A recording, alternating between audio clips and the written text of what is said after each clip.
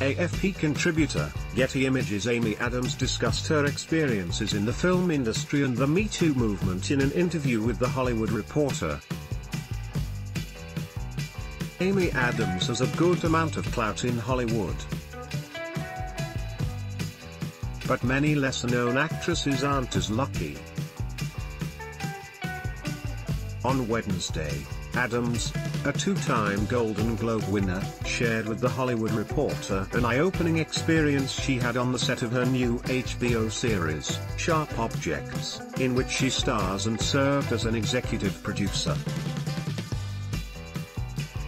She said there are scenes in the show in which her character is covered in scars. Because of this, her stand-in, a woman Adams refers to as Reb, had to be covered in prosthetic scars as well. She was fantastic, and she also put up with a lot cause she wasn't getting the sort of catharsis from the performance and she wasn't treated the same way I'm treated, Adams said.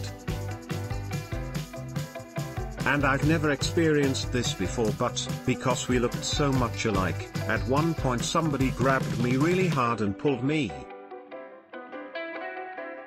I went, "What's going on?" And they're like, "Gasp, you're not Reb."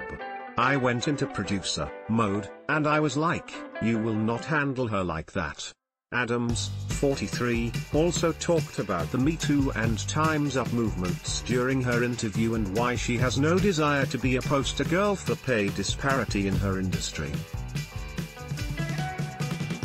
This comes in contrast to her American Hustle co-star Jennifer Lawrence, who wrote a now-famous essay about the Hollywood pay gap after a leaked Sony email revealed the surprising pay disparity between that movie's male and female leads.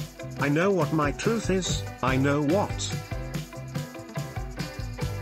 I fight for and the things I let go of based on them saying, take it or leave it," Adams told THR, adding that she doesn't want to speak about the issue until she's fully educated on pay inequality in other industries as well. "As much as I love Jennifer Lawrence, she doesn't need me to be her voice. She has her own voice," Adams said. "And if I'm going to use my voice to talk about pay discrepancy, it's going to be for women who don't have the same platform as me." Download more celebrities #MeToo. The Hollywood Reporter Amy Adams.